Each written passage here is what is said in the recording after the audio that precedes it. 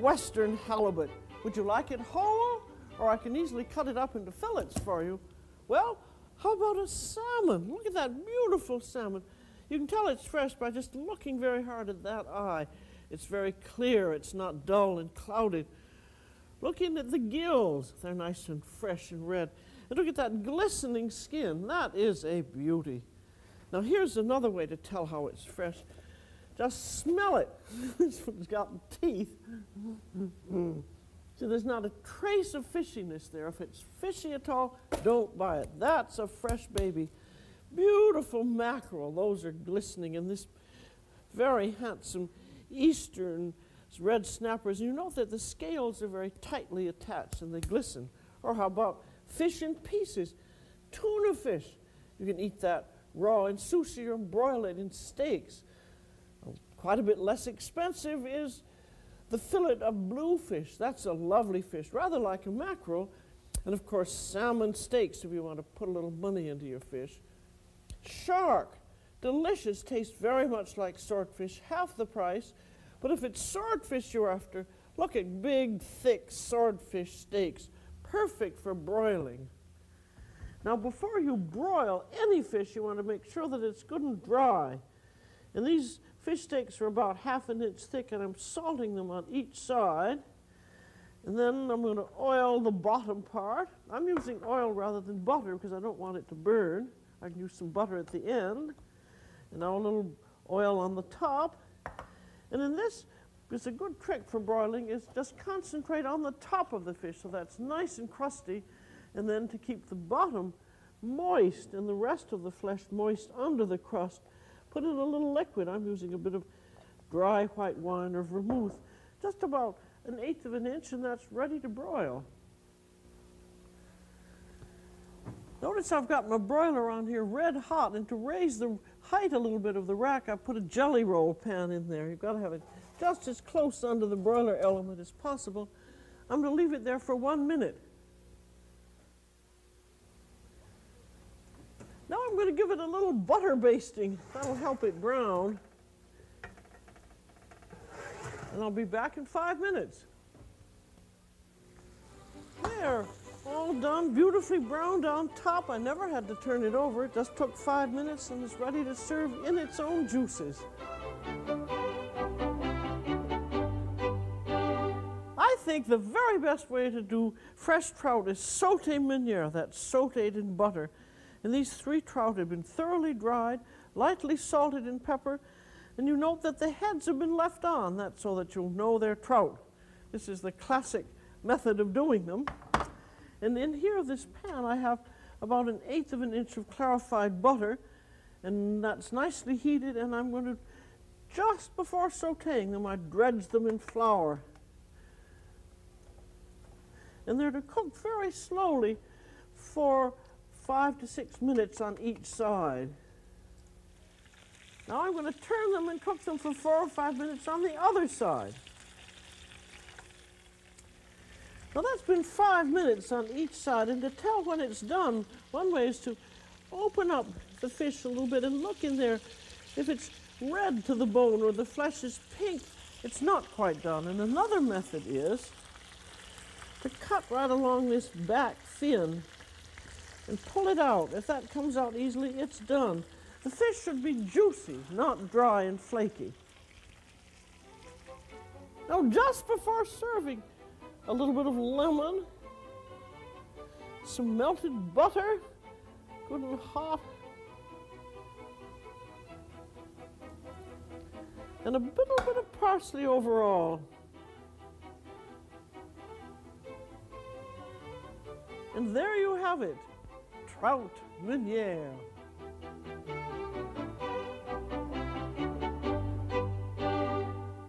Here, looking at you, is a gray sole. It's a great, big, beautiful one. Actually, it's not a sole.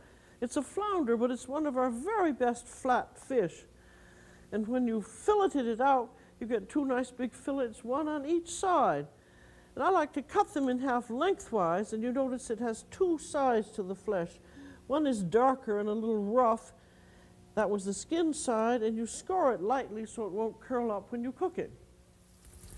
Here I'm sauteing these fillets in clarified butter. They've been dried and salted and peppered and dredged in flour, and they only take a minute or so on each side. Notice I'm really sauteing these over high heat. I want them to seize on the bottom so I can turn them. Then they just need about a minute on the other side. Now, as quickly as that, they're done. Out onto a hot platter.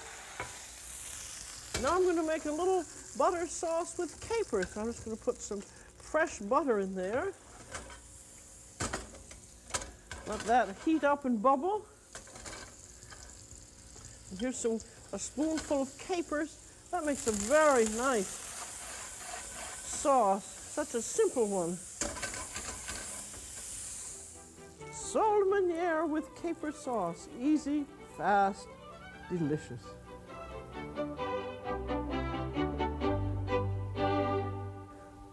Here's a great big beautiful fresh Pacific red snapper. I just thought I'd show it to you because I had it around the house. But what I'm going to do are some red snapper fillets sauteed in fresh breadcrumbs. It has a lovely crust on the outside, and it's a nice way to do fillets. I have salted and peppered them lightly and scored the underside. And now to begin, you drop it into flour, shake off the excess, and then I've got a beaten egg here. That's 1 egg and 1 teaspoon of salt, and 1 teaspoon of oil and a little salt and pepper, and then shake off the excess there. And the reason you have the egg is so that you can make these white fresh breadcrumbs adhere onto the fish. So there they are, all nicely on. And then you want to set the crumbs, so refrigerate it for half an hour. I'm going to saute these fish fillets in clarified butter. You notice I've done them all in clarified butter, and the reason is that you can heat clarified butter much hotter and it won't burn, and you're still going to get the wonderful taste of good butter. Now I'll get the fish fillets, which have been sitting in here, contemplating their crumbs, or at least hoping that they've held there onto their crumbs, so that when they go into the pan, the crumbs will adhere. And I've got the oil quite hot. The butter is quite hot, not too hot, because the fish fillets are going to take about 2 minutes on each side, and I don't want the crumbs to burn. Now that's been about 2 minutes. Oh, and that's nicely brown on that side. You know, this is a very nice technique for fish that's a little bit flimsy and tends to fall apart because the crumbs and egg hold it together. I'm being very careful over there. There. Now about 2 minutes on this side and they're done. Well, a delicious accompaniment to fish sauteed this way is a homemade tartar sauce. Here I've got a cup and a half of homemade mayonnaise, and there's a tablespoon or 2 of chopped squeezed capers, and there's a dill pickle chopped up, and I have a 2 sieved hard-boiled egg yolks. They always have hard-boiled eggs, and there's a chopped egg white and about 3 tablespoons of chopped green herbs like parsley, and then a little bit of lemon juice to taste. And that's all there is to it, your own homemade tartar sauce. Fillets of Pacific red snapper sauteed in fresh breadcrumbs in butter, and your own homemade tartar sauce.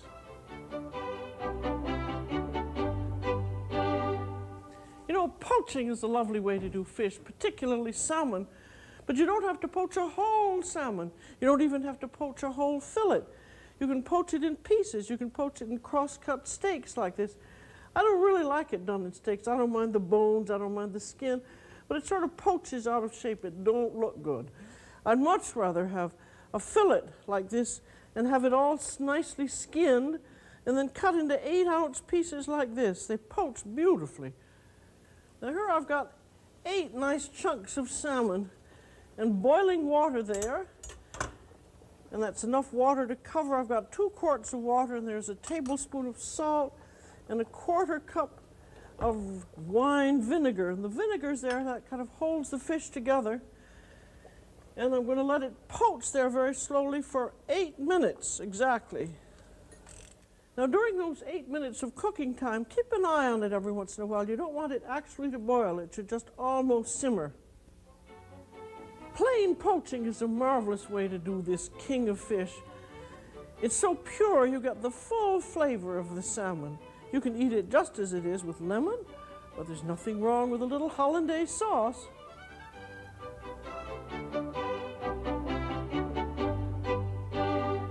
Now when you've gone to all the trouble to get some beautiful fresh fish, it's really silly if you don't keep it very fresh. And the way to keep it fresh is to ice it down. And I have here a bag, plastic bag of ice. There's my fish, and the fish is on top of a plastic bag of ice. And just keep it iced down in the fridge until you're going to cook it. And that'll keep it as fresh as you possibly can. And now we're going to do a very fine recipe, a classical one for fillets of fish poached in white wine in a delicious sauce. And this is for thin fillets of fish like sole or flounder. This happened to be trout, not tripe, trout. And I'm salting and peppering on one side, and now turn it over and salt it and pepper on the other side. And as you see, this other side, the skin side, has been scored so the fish won't curl around. And now I have a buttered flame-proof baking dish here, and in it I'm going to put half a tablespoon of minced shallots or scallions, either one.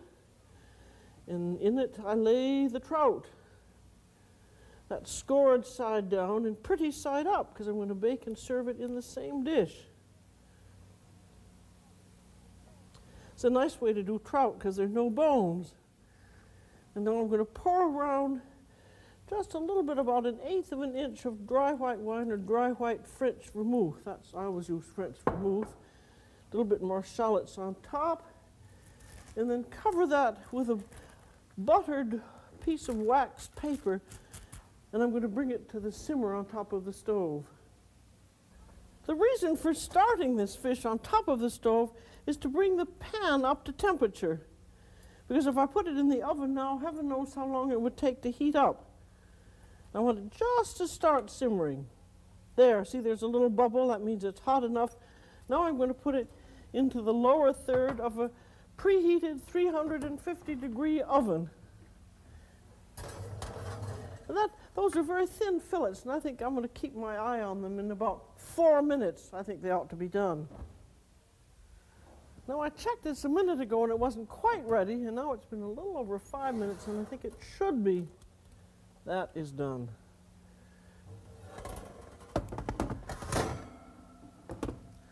And here's how you can tell. The fish is opaque. It's not translucent. It also has a very slight spring to it. You don't want to overcook it. If you cook it until it flakes, it's overdone and you've lost all the juices. Now I'm covering it with my trusty pizza pan, and I'm going to drain those juices into a little saucepan, and we're going to make a beautiful sauce. Oh! Never very easy to do, but I think this is the only way to do it. I don't think sucking it out with a bulb baster is very successful. I'm just going to leave the fish covered with the pan, and I'm going to turn this into a white butter sauce. I'm going to boil down those juices until they're almost syrupy. Well, that's boiled way down, and now I'm just going to start beating in butter.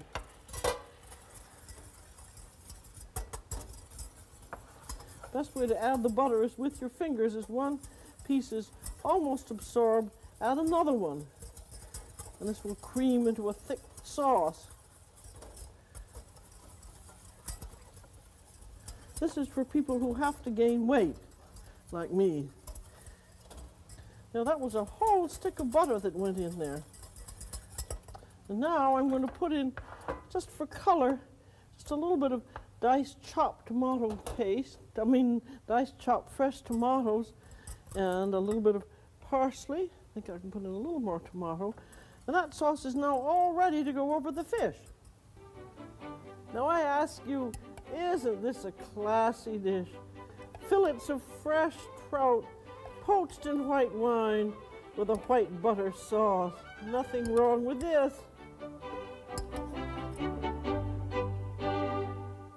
If you're looking for scallops in your fish market, you'll probably find 3 different kinds. These are the little New England bay scallops, sweet as a nut, always very expensive. And these are the great big sea scallops. You can cut them up and they'll look like bay scallops. And these littler ones are calico scallops. They're much cheaper and they're very nice too. And I'm going to do a recipe of scallops gratinade in the shell. And so I'm going to use some bay scallops. Why not? Might as well use the most expensive. I have there a pound or 2 cups. I'm going to put in a little bit of dry white wine or dry white vermouth, not enough to cover them, and about a tablespoon of shallots, and I'm just going to simmer them very gently on the stove. Now I added a bay leaf and a little bit of salt, and they should really barely simmer for not more than a minute or 2.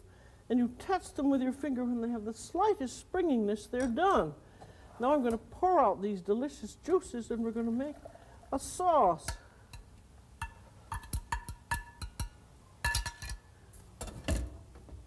And I have a roux here that's flour and butter cooked together, about 3 tablespoons of butter and 3 of flour. And then in goes my hot cooking juices. And stir them vigorously around. Let that come to the full boil and then simmer it for about 2 minutes to make sure that the flour is nicely cooked. So there we are, that's really nice and thick. Put in about half a cup of really heavy cream, and that's going to be ready to use now. Now here are my scallops, just barely cooked. There's the sauce. I'm going to put in just enough sauce to enrobe the scallops. I may not use it all, but I don't want too much. Just stir that around. And then here on this tray I have some actual scallop shells. You can buy these in the hardware store, and they're on some crumpled foil so that they won't tip over when I put in the scallops. And I'm just going to put in a nice big dollop of scallops in there. Then I'm going to cover that with some grated cheese. And all of these shells are buttered. There, a little more cheese, and now that goes onto the broiler. Now pop those right close under a red hot broiler and leave them for 2 or 3 minutes, just until they've browned lightly and are bubbling hot. Scallops in wine sauce, gratinade in their shells. Coquille Saint-Jacques.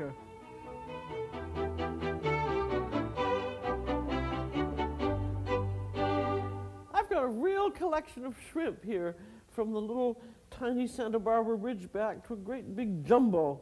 I'm going to cook the so-called large shrimp, and I want to peel it before cooking, and I always start at the underside. This is labor intensive, but my husband won't eat shrimp unless they're peeled. That makes more work for me, but it's worth it, I think. And I peel it down, just down to the last little bit. So I think it's nice to leave the tail on because it's finger food. And then this little black thing up here is the intestine. And sometimes you can't see it, and that means it's empty, but if it's black like that, I just take a paper towel and pull it out. It's really for cosmetic reasons. So that's now ready to cook. Now I have some very fine olive oil in this pan. I've just kind of filled it. In go the shrimp. Now I'm going to flavor it up. There's a clove of garlic being squeezed in. And here's some scallions, or you could use shallots, about 2 tablespoons full. Got a few drops of sesame oil in there. And toss that around. Need a little sprinkling of salt, a little bit of pepper. And as you're flavoring it, keep tossing them around so they'll cook easily. But a little bit of soy sauce. This is a kind of chinoiserie recipe.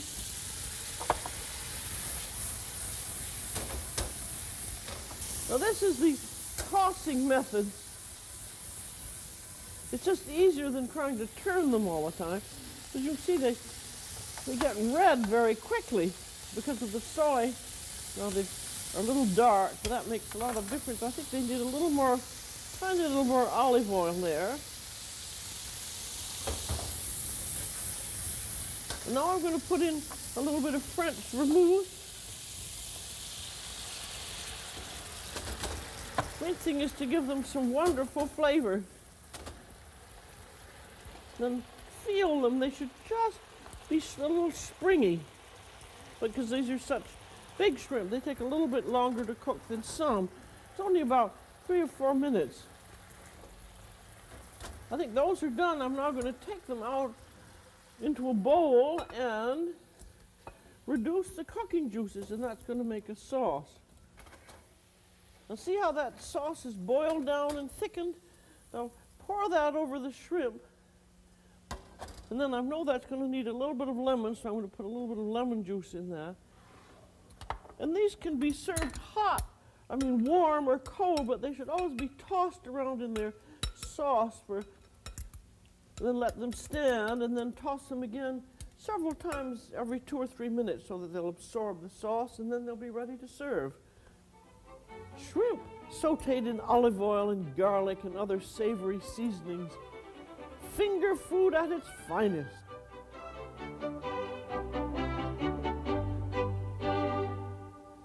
Look at these 4 beautiful live lobsters that came from the cold North Atlantic waters of Maine. I'm going to show you the best way to cook them. Now, it's absolutely essential if you're going to cook lobsters that they be alive, because a dead lobster goes off and deteriorates very, very quickly. And if you buy a already boiled lobster, you have no idea whether he was alive when you put him in the pot or not. So be sure that they're alive, and I think steaming is the very best way of cooking them for the home cook. Now, I just have an ordinary steaming contraption here, just a kettle, and there's a pie plate in there that's upside down. So stick the lobsters in head first, clap on the cover. These are 2-pound lobsters, so they'll take 18 to 20 minutes. So I'm going to set my timer for 18 minutes. There, time's up. This is how I tell whether they're done or not. I just pull off one of those little legs, break it apart, and I eat it. That's done. Now they're ready to eat hot with melted butter, but I'm going to do something else with them, so I'm going to let them cool off a little bit, then I'm going to take out the meat. Look at all that meat I've gotten out, but I haven't finished yet. When you get the chest off, don't forget this beautiful tamale. That's some of the best part of the lobster. And here's how to get the tail out. Take out the flippers and just push that tail meat out with your finger. Now we're ready to saute it. Now here in this pan, I have the sieve tamale, that green matter I told you to be sure and save. And that's just cooked for 4 or 5 minutes. Now here's the lobster meat. In that goes, and a little sprinkling of shallots or scallions, a little tiny bit of salt, a little bit of pepper. You want to stir that over heat for 4 or 5 minutes. I had 4 tablespoons of butter in there. I'm going to add 1 more.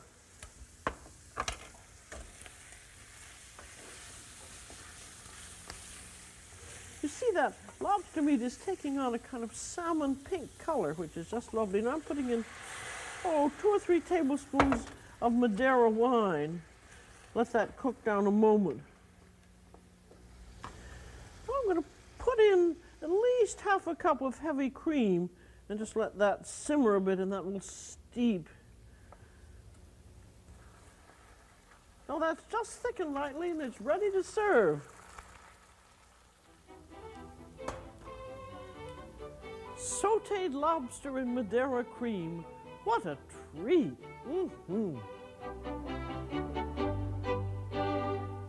Well, since this is all about eggs, let's begin by poaching an egg. Nothing difficult about that, is there?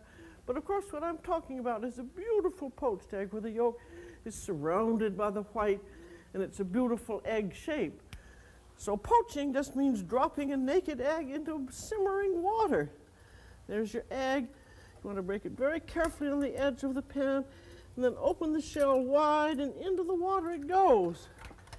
Now I want the white to surround the yolk, so I'm just pushing that over and rolling the egg against the side of the pan. Oh, that doesn't look too good. Look at the yolk is kind of floating out free. These are supposed to be fresh eggs, but it doesn't look very good to me. Certainly don't win no beauty contests. There must be a better way. Now the reason that egg misbehaved is that it isn't hot out of the hen. It's not all that fresh, and the white's a little bit watery. But you can remedy that by putting the whole egg in its shell in boiling water just to set that white a little bit. But first you have to prick the egg with a pin because there's an air bubble in the large end, and that can expand in boiling water and crack the egg. So here there's a hole in the egg, and now 10 seconds in boiling water. That's 1,000, 2,000, 3,000, 4,000, 5,000, 6,000, 7,000, 8,000, 9,000, 10,000, 10 seconds, out she comes. Now here's another tip to help coagulate the white. Put in a 1/4 cup of vinegar. That's for 1½ quarts of water. Now take the water off. You don't want it bubbling. It should just be barely simmering. Crack the egg very carefully. Open the shell wide. In it goes. There, look at that's much, much better. That's a good tip. Leave it for exactly 4 minutes.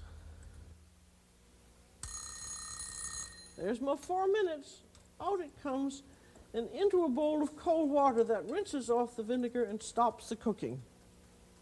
Well, that's a method for poaching eggs that really works, but I've got an even easier system. Get yourself some of these oval metal perforated egg poachers. You can find them most anywhere.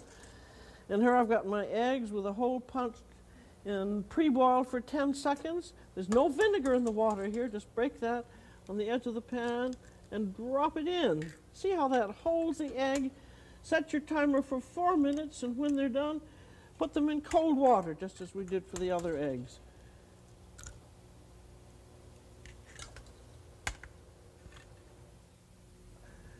You can store your poached eggs after you've cooked them.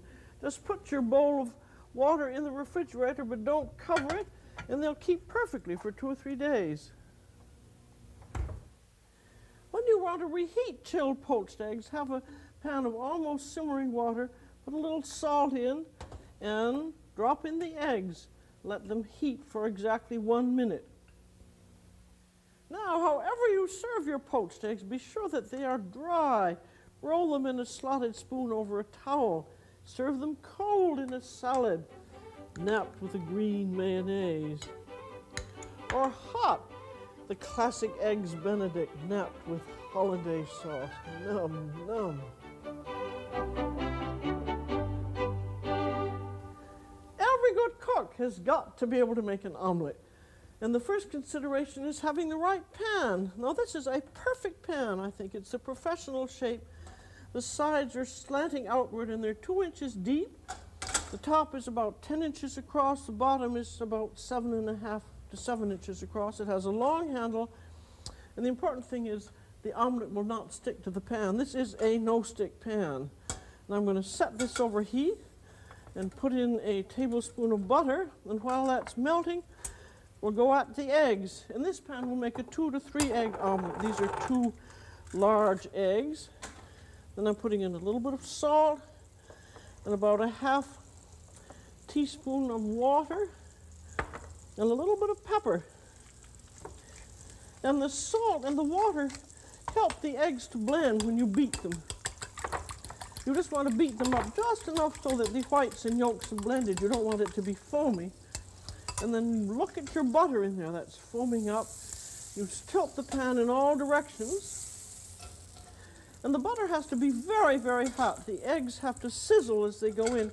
And just about as the butter foam has subsided, in go the eggs. Then you let that settle just a little bit on the bottom to form a skin. And you'll see why, because now I'm going to start jerking the pan. See, by pulling it towards me, the omelet is beginning to fold up on itself. Take your fork and push together anything there. That has now formed itself in the bottom of the bottom lip of the pan. Now watch my hand movement here. Palm below, thumb on top. I'm about to unmold it onto a warm plate. Tilt plate and pan together, turn pan over, and there's your omelet, all formed and ready to serve. Now a cheese omelet, that's almost exactly the same as a plain omelet. I've got my hot butter in there. There are my 2 eggs. Let that sit for a moment for the skin to form. Then swish it around just a little bit. And in goes 2 tablespoons of grated Swiss cheese. I always like to put in a little bit of parsley. And now begin jerking the pan towards you.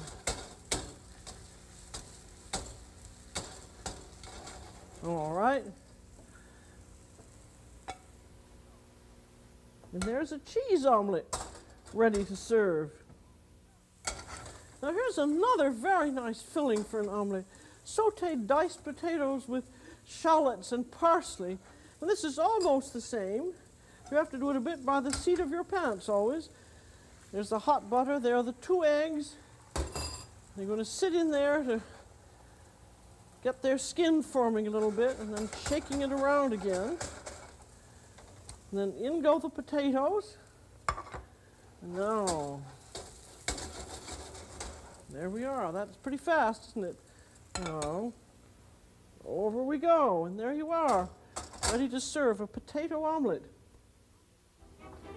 Now, if your omelet isn't perfect as it comes out of the pan, which is often the case, it's quite legitimate to shore it up with your impeccably clean hands. Put on a little bit of parsley, and of course there are loads of other fillings. Omelets are so quick and easy. If you want to be an omelet whiz, make lots and lots of them. Practice makes perfect. You know, the wonderful thing about the egg is that when it's heated, it coagulates and holds other foods in suspension. In other words, it turns into a custard. And I'm going to do today a little savory first course custard known as a tambal. You can make it out of ham or chicken livers. I'm going to use grated fresh corn. You can use, of course, canned cream corn, but if you've got a grater and fresh corn, this is so good. You just grate it all out. And you'll need about 12 ears to make 3 cups, which I need here.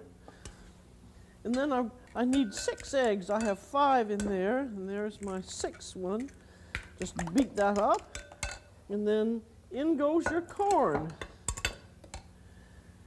And then we have a grated small onion. That's 2 or 3 tablespoons of grated onion, and about a teaspoon of salt, and about 3 or 4 tablespoons of fresh parsley. There's 2/3 cup of fresh white breadcrumbs, 2/3 cup of grated Swiss cheese, exactly 2/3 cup of very fine heavy cream, and 6 or 8 squirts of Tabasco sauce, and 8 grinds of pepper.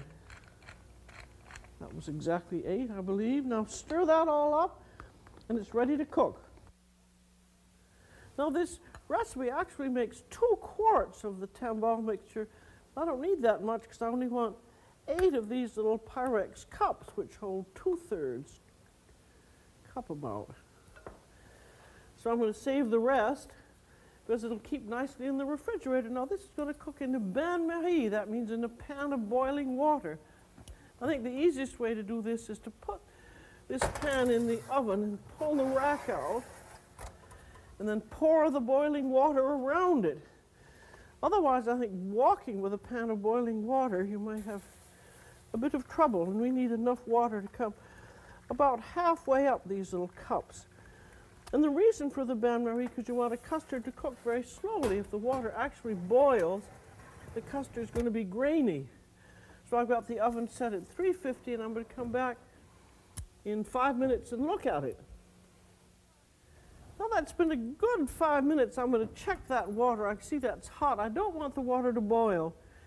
I'm going to turn the thermostat down to 325. It's going to take about half an hour in all, so check it every once in a while. Now that's been a little over half an hour, and here's how you test for doneness. You see, they've puffed up a little bit. And take a skewer and put that right through in the center That comes out clean, they're done. And also, they still tremble just a little bit. You don't want to overcook them. So I'm going to take them out and let them cool, and they'll be ready to serve. Now, after these have settled, you just take a little bit of a knife, and you go all the way around the edge of it to loosen it. And these, of course, they're still warm. And then take your plate, turn it upside down, and out it comes. Then put a little bit of sauce on. That's a nice cream sauce with herbs. But you don't have to confine yourself to this small shape. You can do a big mold. There's a spinach timbale with a mushroom sauce. This is ham with a tomato sauce. These make beautiful first course or luncheon dishes, all thanks to the egg.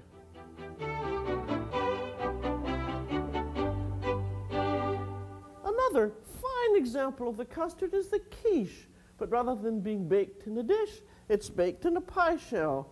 Like this. This is a pre-baked pie shell. You always want that. Homemade, or you can get a store-bought shell and pre-bake that. And the filling can be almost anything, but it always is pre-cooked and nicely seasoned. In this case, here's broccoli that's been blanched and then seasoned with butter, salt, and pepper. Or here's an example with shrimp, sauteed in butter with a little wine flavoring. Or crisply cooked bacon and cheese. But whatever you do, the custard formula is exactly the same. For every 1/2 cup of custard, you have 1 egg, and the remainder is milk or cream up to the 1/2 cup mark. See if that's really, well, there's the 1/2 cup mark. And then multiply the mix as necessary. Now here's a mixture here, and you want to season that very nicely with a little salt and a little pepper and a few little scrapes of nutmeg. Beat that up nicely. And then pour that into your shell, and you want to pour in just enough so it comes in to about 1/8 inch of the top. Don't overfill because it swells slightly and it might burst out of the shell. And then just cover that with a little bit of grated cheese, and that's ready for the oven. I want to serve this for lunch at 1, so I'm putting it in now. It'll take 30 to 35 minutes to cook, and I want it to cool off and settle a little bit. I'm putting it into a preheated 375-degree oven in the upper third. Look at that broccoli quiche with that lovely cheesy brown topping. That's a beauty. And here's the shrimp that's flavored with cheese and tarragon. And then the simple, just bacon and cheese. That's a lovely combination. And those are only 3 of an infinite number of possibilities when you're thinking about quiche.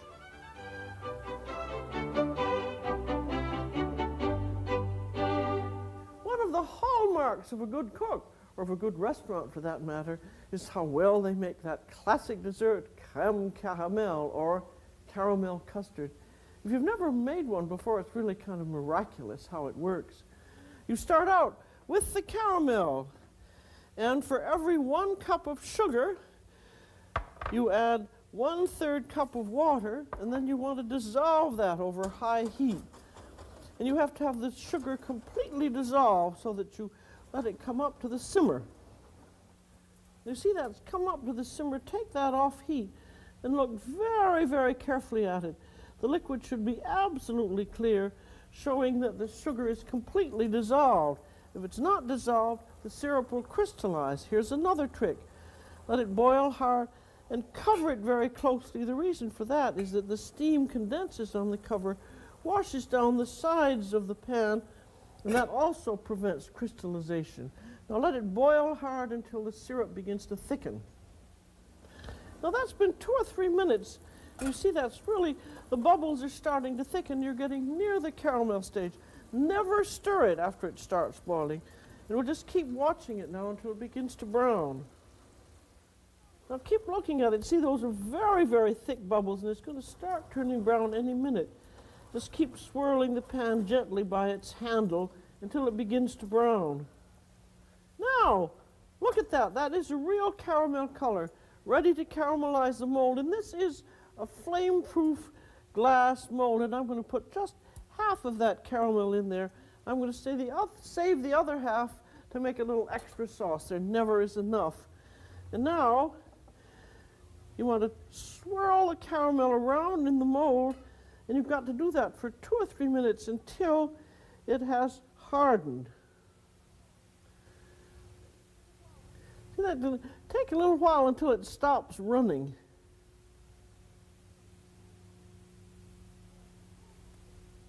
Now that's almost ready, but I can see it's still moving. I want it to coat the mold firmly. Now you see how that's hardened on the sides and the bottom of the mold. Now I can fill it.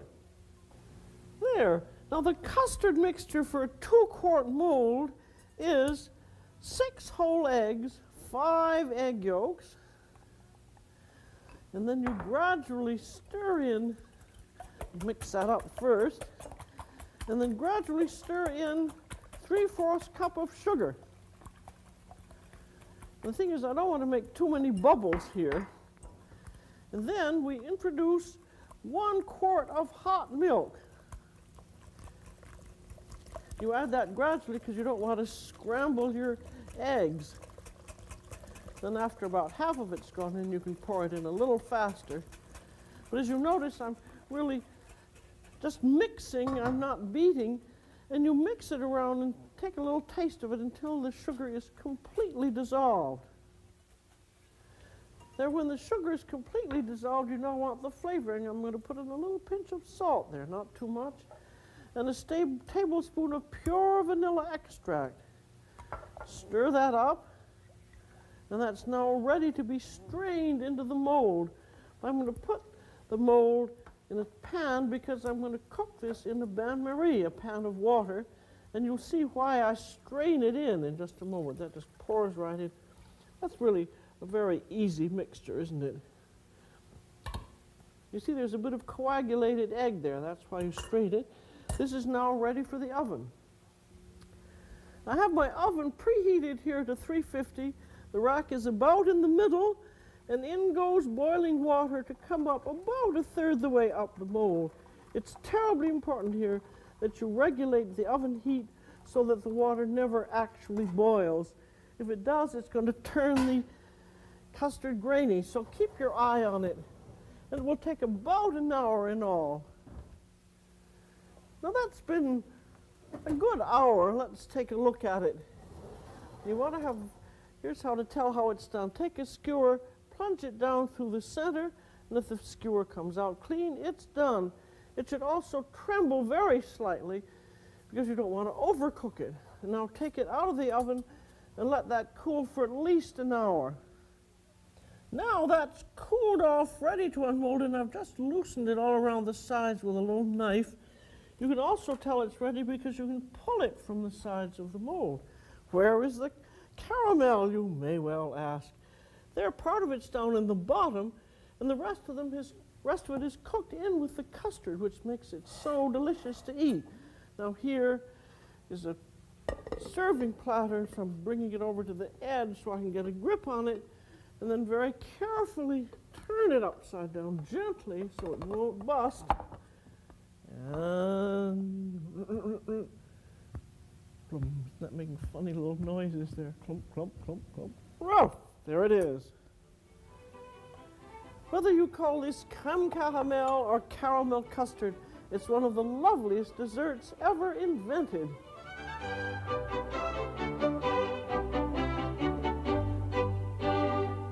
Why make your own mayonnaise? Because it tastes so good. It's fresh lemons, fresh eggs, good fresh oil, and it's so easy to make in one of these machines.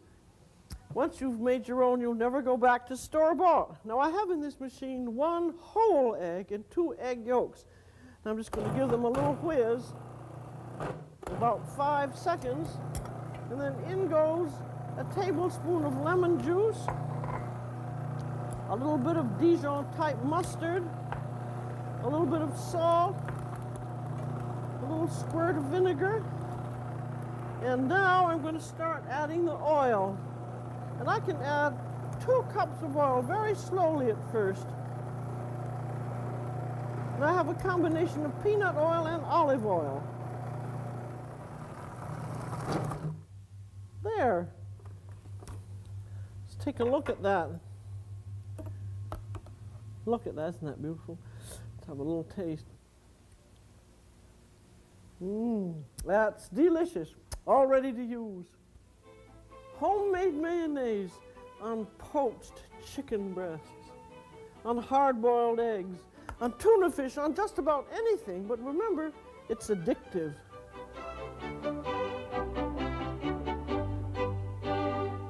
Hollandaise sauce, that lovely, buttery, warm, lemony creation. It just scares some people to death because it can curdle or separate. But if you know what you're doing, you won't have any trouble. So here's how. I've got in this pan 3 egg yolks. And before you start anything, you want to whip them up until they're pale and lemon colored. And don't not do this, because it's really the key to success. See there, that's fairly thick. It's almost a sauce. And that took me a good minute. Now we're ready to put in a pinch of salt and about a tablespoon of fresh lemon juice and a tablespoon of butter, which is just going to sit there, and I'm going to put the sauce over direct heat. I want to stir that until it begins to thicken into a cream. And one thing is what we're trying to do is very slowly thicken these egg yolks. And if you have it over direct heat, you can always take it off heat if you think it's getting too hot. The reason for the butter here, it protects the egg yolks so they don't get the shock of heat. And if they get a shock, they may turn grainy. Now just to see how it's heating, put your impeccably clean finger in there, see if that's warming up. That is, it's beginning to thicken.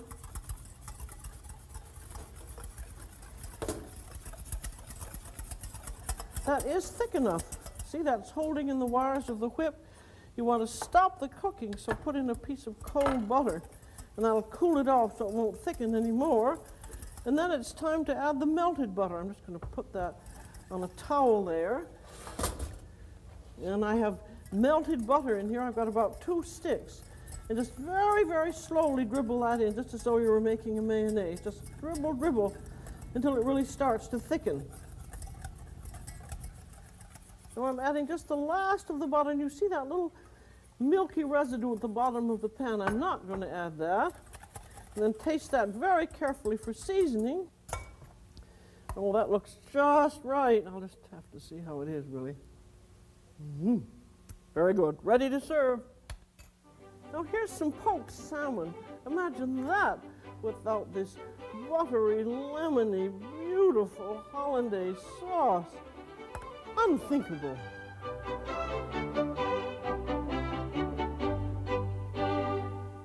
What is a souffle after all? It's just a very thick sauce base with a flavoring into which you fold beaten egg whites. When you put it in the oven to bake it, the egg whites expand and the souffle puffs up. And you can either have a sweet souffle for dessert or you can have a main course souffle. And I'm going to make a cheese souffle. And here I have 3 tablespoons of butter and 3 tablespoons of flour, and I'm cooking it together until it foams like this for about 2 minutes. That cooks the flour, and then it off heat. And this cooked flour and butter is called a roux, R-O-U-X.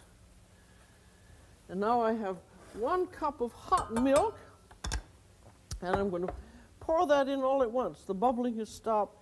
In the hot milk goes all at once, and then immediately stir it vigorously with a wire whip.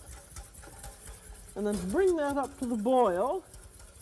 And while that's coming up to the boil, put in a little flavoring. There's a bit of paprika. And here's a little nutmeg grater so that you always have fresh nutmeg. Just 2 or 3 little scratches of it. Pepper. 2 or 3 squirts of pepper. And then about half a teaspoon of salt. And then stir that up, and you want to boil that for 2 minutes. Now this is called a bechamel. It's one of the mother sauces. And its cousin, the velouté, is made with fish or chicken stock, and this is always made with milk, the bechamel. And after that's boiled for 2 minutes, take it off heat, and now you're ready to add the eggs. Now I'm going to beat my egg whites in this bowl. It's very, very clean, but as an added precaution, I have some vinegar and salt in here. And that makes it even cleaner, and it also manages to give the egg whites an extra push. That's a good thing to do. And now I could crack the eggs and dump the whites right in there, but that's dangerous, because if I get any yolk at all into the whites, they won't mount up as they should. So I'm very carefully breaking the white into a little separate bowl just to be safe. Now the yolk gets beaten into that hot sauce, and the white goes into this very clean bowl, and I'm going to have 4 eggs in all. Now, here is a 5th egg. I don't need the yolk. I'm going to save that for mayonnaise. And I'm going to add this 5th white in here, so I have 5 whites in all for extra puffing power. Now, let's get to the soufflé mold. Now, the soufflé dish itself, this is one that's 3 inches deep and 7.5 inches across. It's been buttered and sprinkled with Parmesan cheese. And I have on here a removable collar of buttered wax paper, so that when the soufflé rises, I can quickly remove the paper and we'll have a tremendous drama. One more important thing, preheat your oven to 400 degrees, which this is, because once you start beating your egg whites, there's no more stopping. So I have my 5 egg whites at room temperature in here. And I'm going to, first step is to beat them until they foam throughout. Look, they're now foaming. At this point, I put in a pinch of salt and also about a 1/4 teaspoon of cream of tartar. That helps the eggs to stabilize. Now beat them until they're stiff and shiny. Look, I think these are ready. See, they're forming up.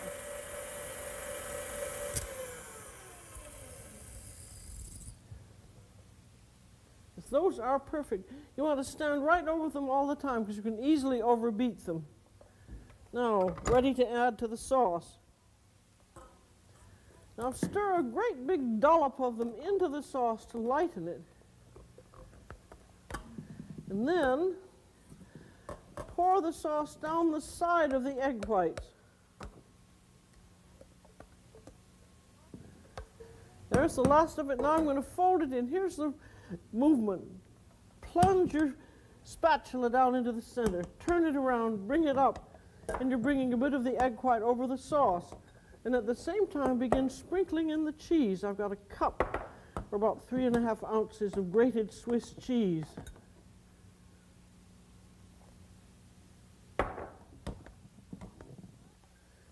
There's the last of the cheese.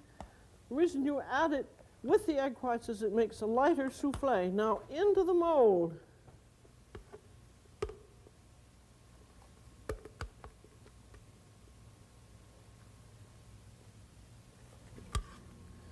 There. Now just give it a little swirl around the top, and it's ready for the oven. Now in it goes to the oven in the lower third. And I'm going to turn the thermostat down to 375 and do not open the oven door for 25 minutes. Now that should be done. That's been about 30 minutes. And that seems to be holding. So out on a plate, and then I have to take off the collar.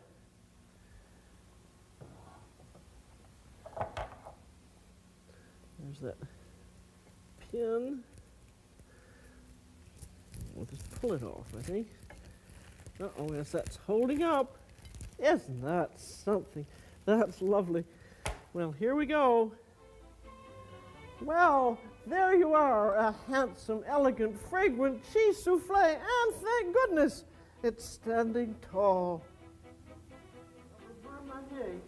That is just a butter and flour. Well, I hope you've enjoyed all this on fish and on eggs. And I hope you'll enjoy the rest of our 6-part series we call The Way to Cook. This is Julia Child. Bon appetit.